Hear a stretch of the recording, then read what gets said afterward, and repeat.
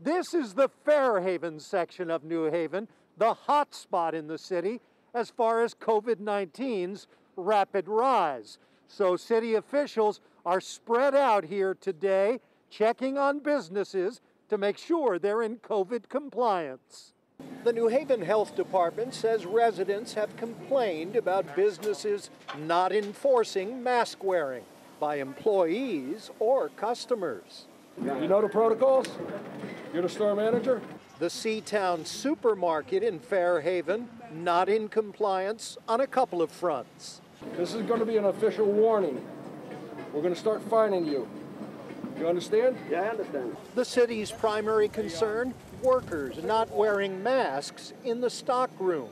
Then there was an issue with how they track the number of customers in the store. Max capacity is 50%. We have a girl over there. Well, she wasn't over there. She was over here. How's she counting it?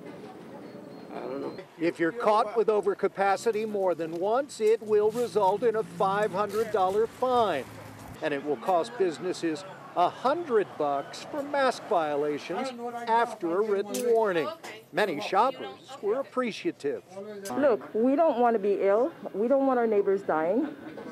You know, it's not rocket science.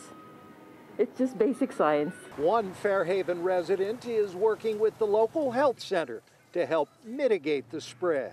What we're planning to do is go door to door to all the businesses on our main street on Grand Avenue, offering masks. City officials say they hit the streets beginning in May to educate businesses about the COVID guidelines. And now it's time for enforcement. Here in New Haven, Tony Terzi, Fox 61 News. All right, Tony, thank you very much. And a reminder.